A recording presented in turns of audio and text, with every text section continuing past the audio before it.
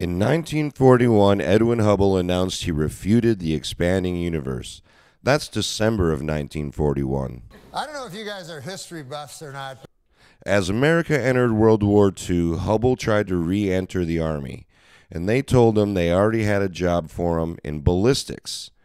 He looked up ballistics and decided it must be either underdeveloped or highly classified. He found out it was both. He got a Medal of Merit in 1946 for his research. After the war, Hubble sat on the advisory board of the 200-inch Hale telescope. It surpassed the 100-inch telescope at Mount Wilson as the world's largest telescope. In 1949, Hubble was the inaugural observer of this telescope, which is named after his former boss, George Ellery Hale.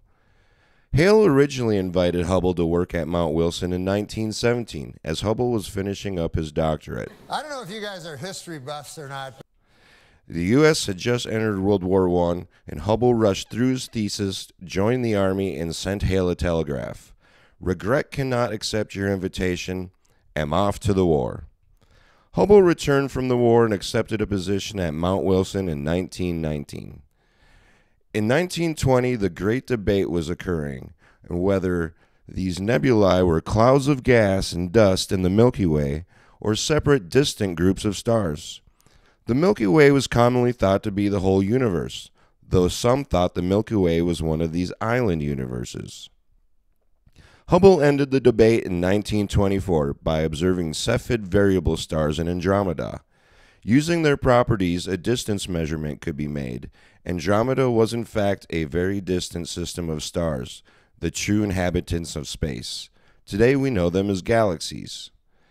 By 1929, Hubble measured the distances to more galaxies, and with the redshifts measured by Vesto-Slipher's spectroscopy, he found a correlation in their apparent motion.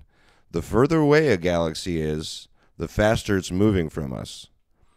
Due to the principle that we aren't in a special place in the universe, if everything's getting farther away from us, then everything is getting farther away from everything, and the universe must be expanding.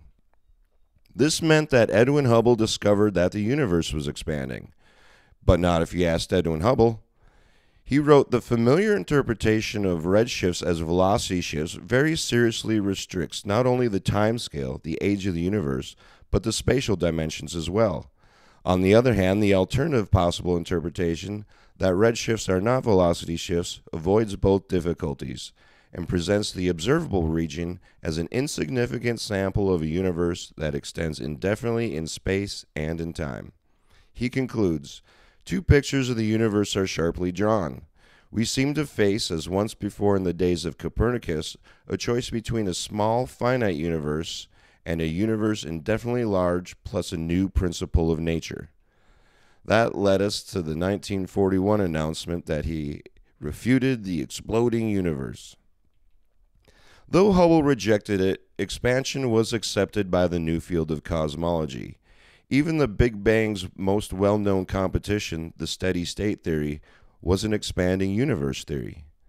Though new voices and ideas in cosmology took hold, just as Hubble looked through a telescope named after his former boss, today we see the universe through a telescope named after Edwin Hubble. I should note, in Hubble's day, based on early measurements, the estimated age of the universe was only about 2 billion years old, which is less than the age of the Earth. So the restriction of the timescale was far more severe in his day than it is today.